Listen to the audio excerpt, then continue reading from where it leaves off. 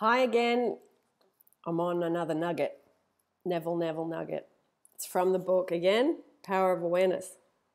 Now, this is in chapter 21, Free Will.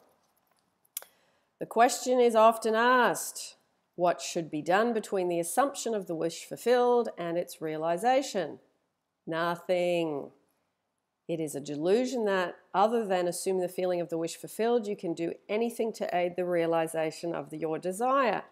You think that you can do something, you want to do something, but actually you can do nothing. The illusion of the free will to do is but ignorance of the law of assumption, upon which all action is based. Everything happens automatically.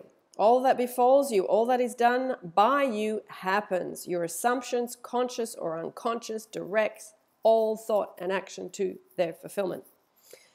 Okay, so when you've wanted something, you've been imagining it, and then you literally have to drop into the feeling of it and let go. It's remembering that packaging and timing is the universe's department, not yours. Okay, so remember that. What do you do between the wish fulfilled and its realization? Nothing. You sit and you just assume the state, which is if you're feeling lonely or single and you don't want to be, you imagine being happily together with someone and the relief and the joy and the fun and the, oh, I love this.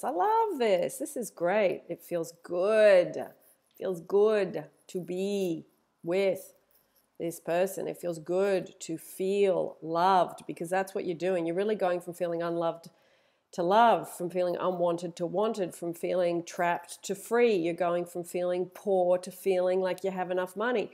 Whatever it is, you're shifting states. You're not really going from I got to be here and get over there where my stuff is, okay? It's internal shift, okay? So, thank you, Neville. Another little gem. I'm taking my books with me to London, so I'll be able to do more nuggets, and I will put the rest of the Neville Nuggets series down below for those of you that haven't found it yet.